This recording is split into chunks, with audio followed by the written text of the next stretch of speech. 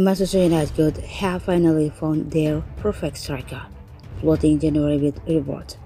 Manchester United are reportedly interested in RB Salzburg forward Noah Okafor. According to Manchester News, United are looking at the Swiss striker as an option this January. Okafor is a versatile forward and can operate in numerous attacking positions. His goal-scoring record this season has been exceptional, netting 8 times in 14 games. The 22-year-old has scored 3 goals in Champions League, showing his skill at the highest level.